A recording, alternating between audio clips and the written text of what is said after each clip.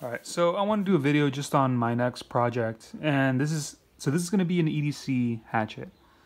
I'll show you what I currently use like every day. So I do landscaping, and I like to carry a knife, like a pretty large knife, so I cut branches and stuff with it.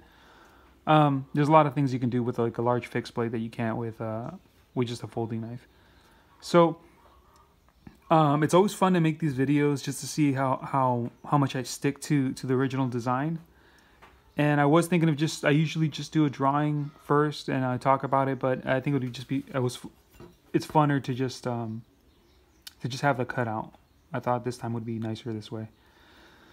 So just to go over all specs and stuff, it's 10 inches wide, long, 10 inches long, it's 4 inches wide, and the cutting edge it's a little bit over 2.5 inches.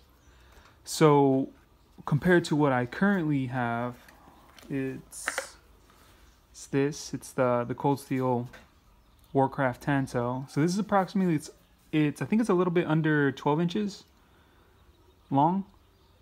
And so this is what I currently use. And so this guy is, and the thickness on this guy is probably about, I think it's like 0.31 inches, something like that. So it's a bit more than 1/4 inch.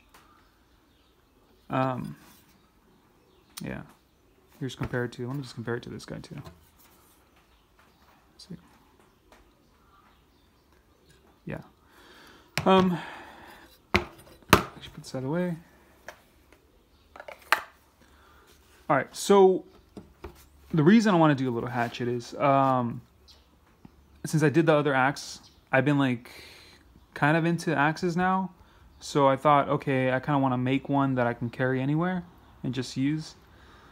And basically, I carry the knife I showed a second ago. I carry that horizontally, and I want to carry scout carry. I want to carry this the same way.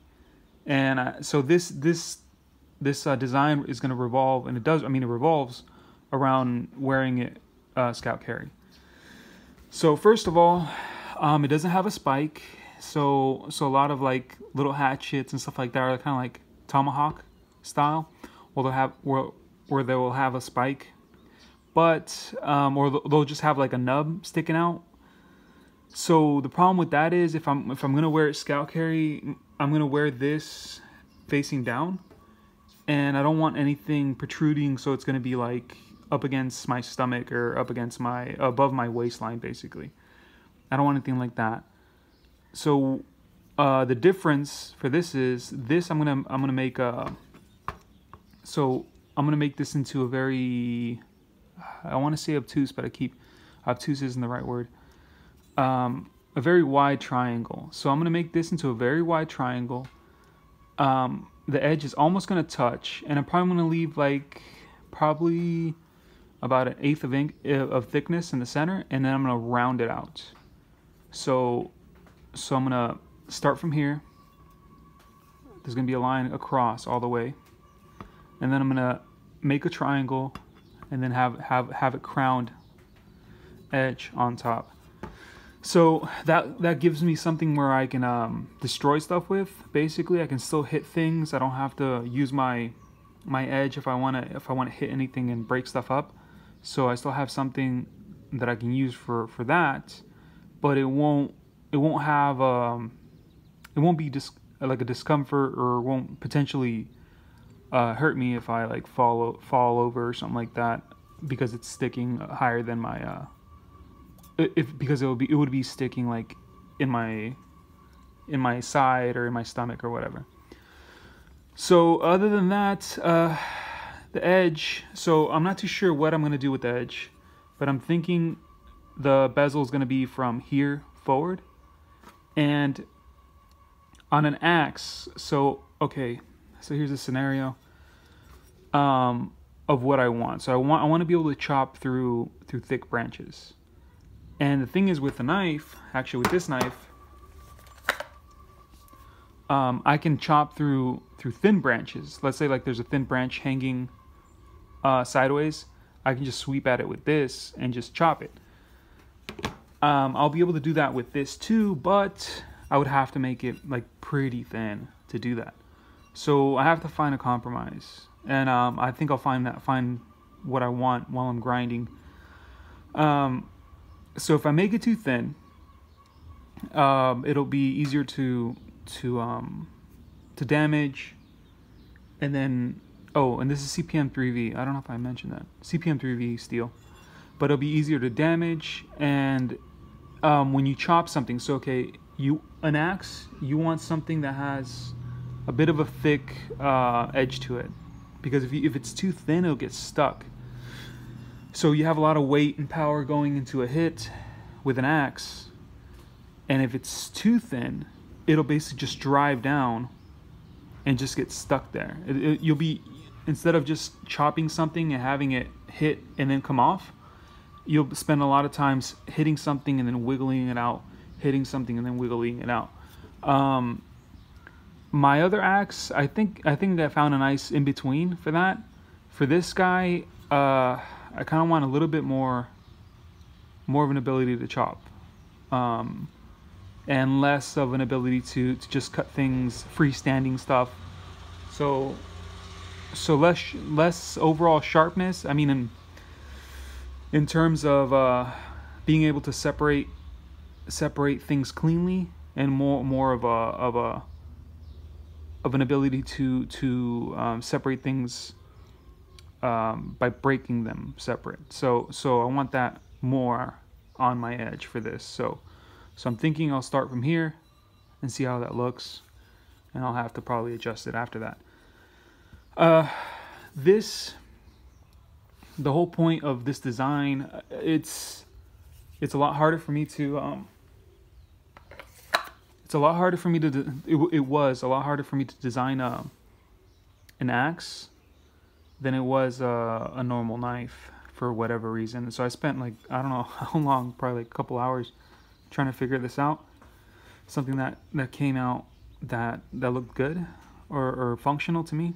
So the main point of this design is to have as much weight as possible in the front.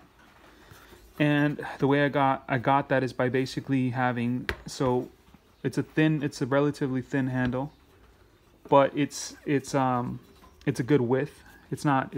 For me, it's perfect. It's about an inch, a little bit wider than an inch handle.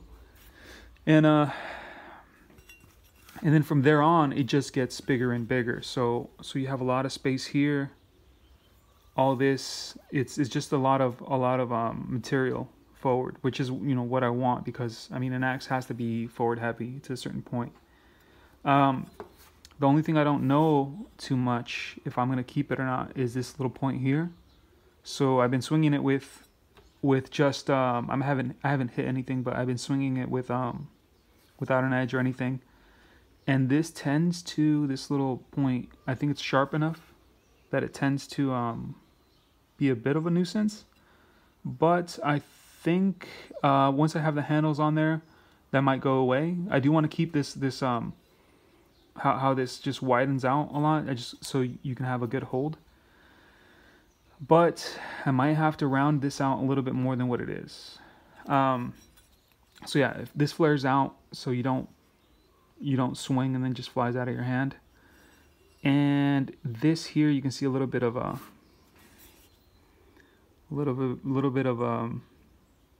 it gets a little bit wider here at this point. And for me, my hand, it's nice and close enough that it's where my grip is, basically. So once you put your hand there, all these little curves and everything, it feels like a natural grip, because it starts curving just on the outsides of your hand, basically. So for me, it's a very comfortable grip, just from trying it out and then adjusting it and trying it out and adjusting it. Other than that, I don't know. One of the things I won't know until I actually put an edge on here and then do that angle that I talked about on top, is whether or not I'll taper this. So a lot of people see tapering, and I've done it on just, I think, one knife. I've tapered a lot of knives on the blade itself, but I've only tapered one knife, a handle on the tang on a handle, for only one knife. But a lot of people see that as like a mark of quality. I mean, it's for sure it's a mark of more time invested in something. But the reality, I mean, the thing is the only reason you want a taper is because you're trying to adjust the balance so that you get the perfect balance that you want. So if you want a really long blade, then it's going to be very forward heavy. And if you want to adjust that balance, then you can taper the handle and and you can even make holes on the handle and do all these things to get a better balance. But to taper something simply just to taper it, just to make it look good is kind of pointless to me. So it would look nicer if it was tapered. But once I get rid of the material I need for this, I'll know if I actually have to. Too much weight in the front is also bad for me, in a sense that you don't want to have something, you don't want to swing something around that it feels like it's gonna fly out of your hand. Well, as an example, what I can think of is, okay, so swinging a hammer has a lot of power in the head, right? And swinging a lead pipe has a lot of power too. So they're both really like good at blunt force power, but they're both different also. So if you have a hammer with a certain size grip and you have too much weight in the front, every time you swing it, you'll feel it pull on your hand, on your grip, and you don't want that. You want something that is an in-between from a lead pipe to a hammer, if that makes any sense. So yeah, so this is basically it. I'm gonna get started on working on this. I'll show it to you one more time, I think, right before I send out to get it heat treated. I'll show you all the options, I mean the decisions I did make. It's gonna be 1/8 pins too on this, and then when I do that, I'm going to do them on the edges just to keep a solid piece of steel in the center. So the main places where everything tends to break, mostly everything it tends to be around the front of the grip. When you're a knife and stuff like that, a lot of tools tend to break around that area. It depends. I mean, it depends on the tool too, but so just to keep a solid piece of steel running down without any holes intervening between the whole piece, I'm gonna do it on the sides, and then I'm gonna stagger them too, so they're not straight from each other. There will be angles, because an angle has more space in between than a straight line from one edge to the other. Okay. If you have any suggestions, let me know too. But mostly, I'm just gonna run. I'm just gonna do it my way. But I have enough steel to make 2 other ones, so suggestions are always cool. I might change things up later on. Okay, bye.